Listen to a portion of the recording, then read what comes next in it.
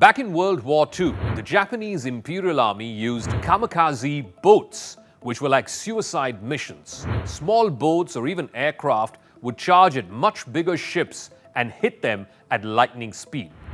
Japanese records indicate that more than 6,000 kamikaze or shinyo boats were built during World War II. The word kamikaze translates literally from Japanese as divine wind. It's derived from a typhoon which destroyed a Mongolian invasion force in 1281. Kamikaze warfare is a form of suicide attack in which pilots or soldiers would use planes or boats or even themselves as human bombs in order to inflict maximum damage on the target. This method was seen as a last resort for the Japanese, who had already lost most of their naval forces and their air power in the Pacific theater during World War II. The US Naval Archives describes these kamikaze attacks something like this. On the surface of the water, it took the form of a shinyo, a small special attack boat which utilized the explosive charge in its bow by ramming the side of the intended victim. These motorboats were collected in special attack basins along the coast or carried on motherships. Such suicide craft were manned by middle school boys aged 15 and 16. It is reported that a supply of volunteer pilots was obtained because of special privileges, early responsibilities, fast promotions, and the promise of a posthumous monetary award to the volunteers' parents." Unquote.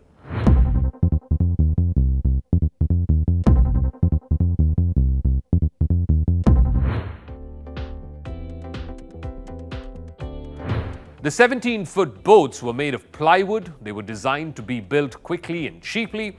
The driver sat in a small cockpit at the stern of the vessel. In the bow was a 500-pound bomb, purpose-built to explode after ramming a ship. In between the driver and the bomb sat the engine, which was a big Chevrolet in most cases. After the war broke out, the Japanese took over a US-owned Chevrolet plant in Japan. In the 10 years prior to the war, the Chevrolet factory had turned out 100,000 cars. The engines made there were repurposed for the war, turned against American forces. The engine in the Shinyo is a straight 6-cylinder, as you'd see in a truck back in the day. The big Chevy engines made for fast boats. The Shinyos reported to hit 35 miles per hour, which was quite a speed on the water as far as the 1940s were concerned. As a plan of attack, the Shinyos were usually deployed at night using the cover of darkness to sneak upon unsuspecting destroyers. Once they were close, the driver would hit the gas and approach the target at breakneck speed. The bomb in the bow was fitted with fuses that were designed to explode upon impact. Cut to 70 years later. A video circulating on social media appears to show a kamikaze Russian drone boat attacking a key Ukrainian bridge connecting the country to Moldova. The black and white grainy video shows the small craft speeding towards the Zatoka bridge, which is south of Odessa.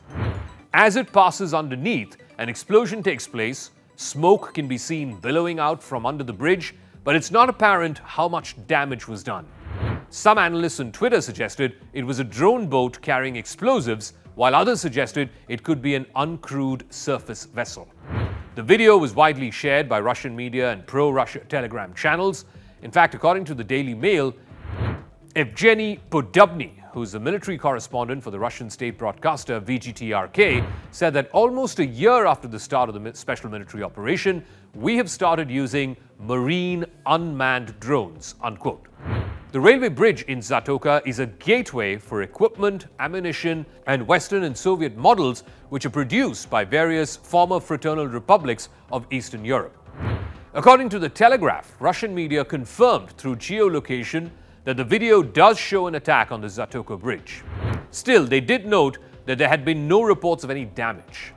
While Ukraine has used drone boats to attack Russian targets in the Black Sea, this may perhaps be the first reported use of drone boats by Russia. Russia has previously tried to bomb the Zatoka bridge from the air, which was used to deliver supplies to Ukrainian forces through Moldova, but Russia had limited success through that method. This attack now comes amid reports that Russia appeared to have finally launched its long-feared new offensive in eastern Ukraine. Now, if this is the first time that Russia has used kamikaze uncrewed surface vessels, then the important question is, how do Russian forces control them? At the least, the Russians must have line-of-sight connectivity with these boats. If not, there have to be more advanced communication systems like controls to the USVs. Another important question is, where did Russia acquire these systems from? And the answer to this could be Iran, which is known to have pioneered this capability in the Middle East. Back in 2017, Iran-backed Houthi rebels in Yemen had used an unmanned explosive-laden boat to storm a Saudi frigate, Al-Madina, in the southern Red Sea. It exploded at the stern of the frigate, killing 2 sailors and injuring 3 more. When asked if the object used to strike the Zatoka bridge could be Iranian technology, experts said that it is possible that it is Iran. However, Russia too has the technological base to do this internally without Iran's help. Reports also suggest the Russian forces could use USVs elsewhere on the Black Sea, particularly around Odessa and even the port city of Ochakiv. Ochakiv has come under repeated Russian bombardment. Furthermore, the Russian military could also use such USVs on the Dnipro River to strike Ukrainian positions in and around the city of Kherson, from where its troops had to withdraw in early November last year.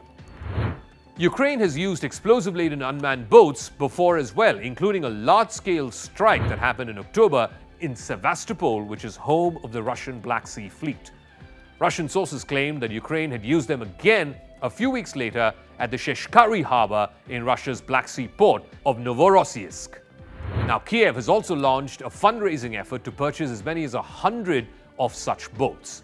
So, all in all, it goes to prove that both for Russia and for Ukraine, these unmanned vehicles, whether they're on the surface of the water or whether they're flown in the air, happen to be the chosen medium of attack, at least as far as this special military operation is concerned. It changes the dynamic of not just this current war, but possibly future ones as well.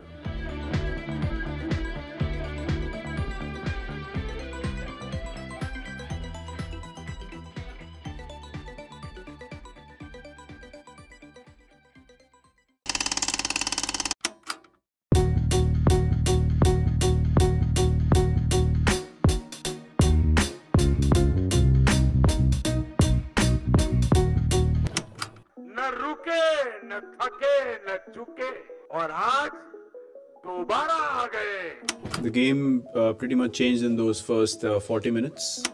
It's what you do after failure that defines who you are. Walking the streets of the future is really going to be breathtaking.